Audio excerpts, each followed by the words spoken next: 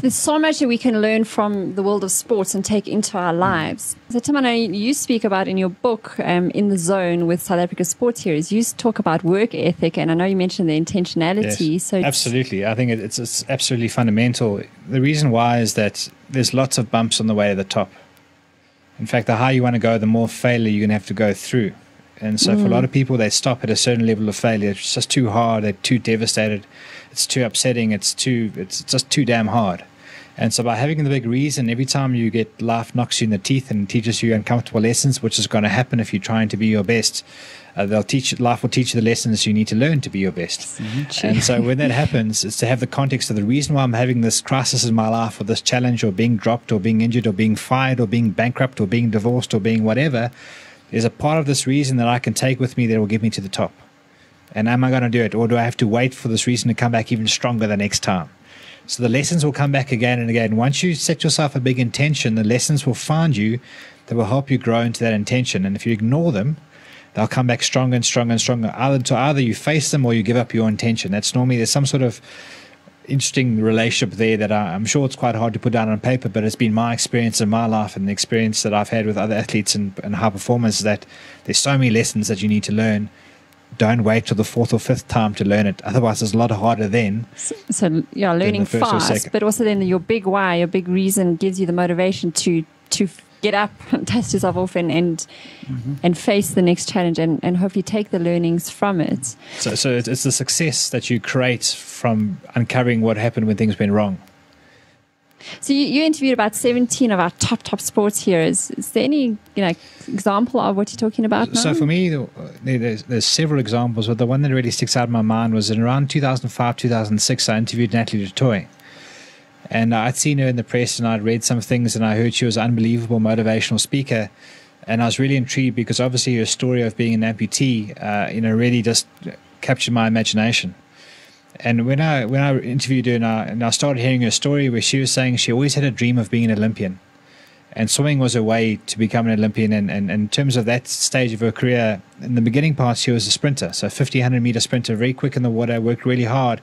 And as a youngster, was one of the best in the world. In fact, as a 14-year-old, she went to the Commonwealth Games, as a sprinter in the pool, which is pretty impressive at any level, anywhere in the world. And so she was on target to get her Olympic dream. And that was in 1996. She was in the late 90s at Kuala Lumpur at Commonwealth Games. Unfortunately, the next year, as a 15-year-old, she was in an accident in Cape Town where she was coming home from training and a car skidded and hit her on the leg, and it was so badly mangled, the doctor said, listen, we're going to have to amputate. If you keep it, you won't have function, but either way, your sports career is over, it's done. And she tells a story of how her folks, really incredibly strong parents, and her spoke about this and faced the reality of what's what, and decided to, as a family, and her in particular, how do I want to deal with this thing?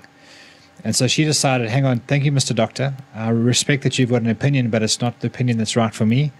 I believe I can still do something here.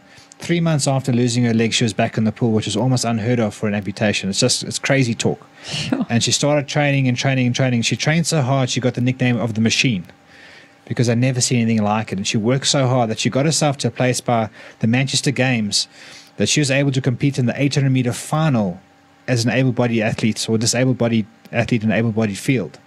So she was one of the top 8 athletes in the Commonwealth in that short space of time of training really hard. So from one Commonwealth Games to the other, she achieved that level. In fact, they were so surprised by her and her character and her spirit that they created a new award for her, the David Dixon Award. Just to say, look, we don't know what to say, but it's amazing. You've got something that's amazing. And so are you saying then that what really drove her was having that such a strong that she wanted to be an Olympian? Who's to say just because you've got a medical degree and you know some things that you know about my ability to achieve my dreams? I say not, was what she said.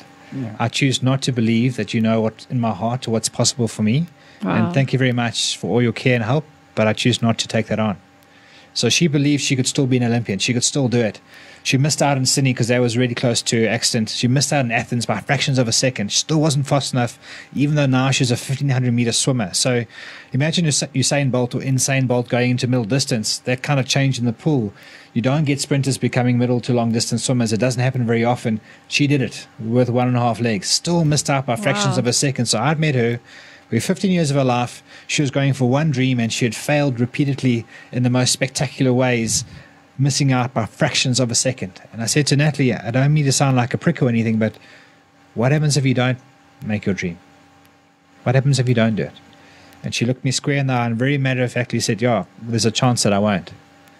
But then she looked at me again. I could see the passion in her eyes and the energy in the room changed. I'm getting my hair standing up on my arms as I remember it now. And she says, but there's a chance that I will.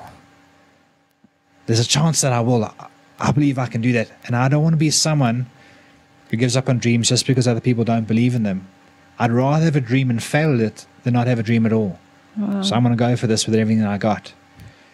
And so very shortly thereafter, they changed the regulations for the Olympics, introduced a new swimming event, the open water swim. And about a year after I spoke to her, she qualified in Spain. She came, I think, 6th out of that race. And she qualified for the Olympics. And she was our flag bearer in Beijing and created an absolute sensation around the world about who is this courageous young woman?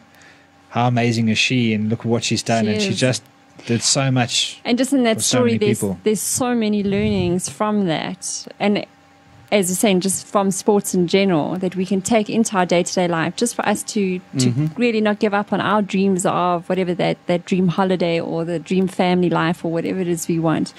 So yes, if you want to hear more from what Tim and Jody have to say about the world of sports, then you can hear our full show at ltp.letstalknetwork.tv. Thanks, guys. We'll speak to you more later. Thank you so much. Yeah, it's a pleasure.